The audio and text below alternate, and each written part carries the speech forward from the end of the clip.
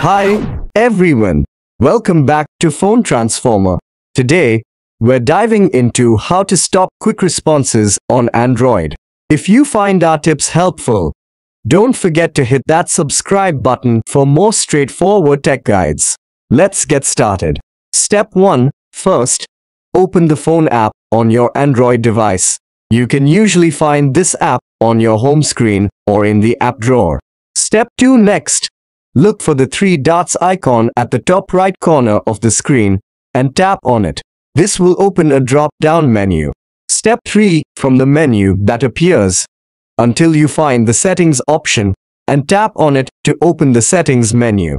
Step 4. Once you're in the settings menu, scroll down until you find the quick responses option.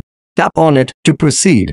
Step 5. In the quick responses menu, you will see the enabled quick responses option on the screen. Step 6. Finally, tap to turn off the quick responses option.